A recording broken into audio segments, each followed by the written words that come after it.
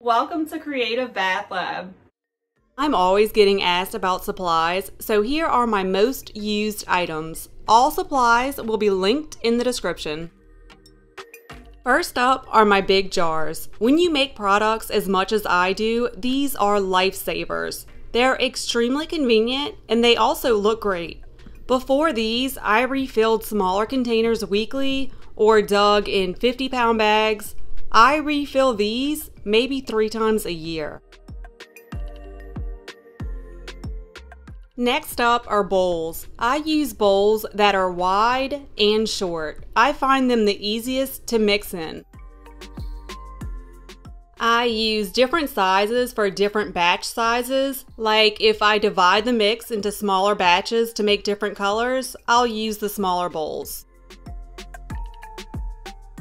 The set was cheaper than buying individual bowls, and I use everything anyways, like the plates for piping practice and drying coated bath salt and cups for mixing various concoctions, so this worked out perfectly.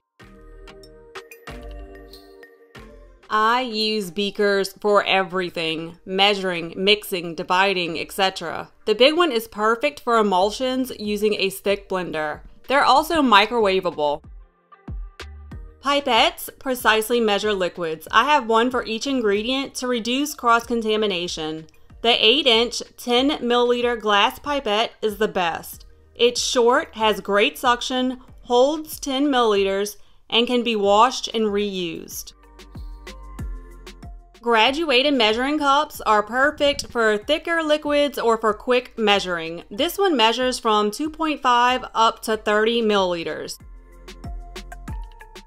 For measuring cups and spoons, the more measurements a set has, the better. And definitely get a leveler for more precise measuring.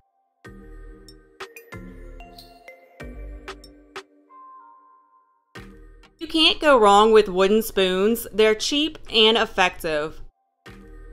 Balloon whisks are great for mixing dry ingredients together. I use mini ones to mix wet ingredients. When I'm not using those, I use stir sticks. I use several at a time, like when mixing different colors, and longer ones are great for taller containers. A good spatula makes all the difference. This is a set of mini spatulas, and here are longer ones.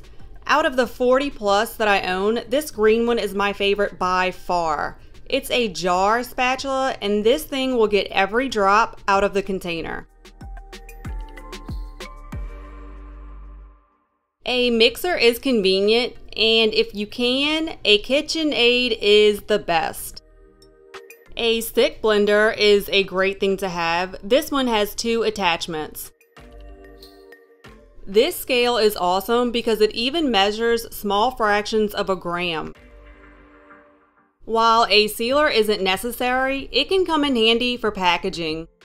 Metal pitchers are great to melt ingredients in, and a coil burner is perfect because it heats up quickly and gets really hot. I love my cart. I use it every day. Oh, and there's my cute microwave I got to match it. A dehumidifier is a must if you live in a humid climate, especially when making bath bombs. This one is a workhorse. I have to empty the bucket every 3 days.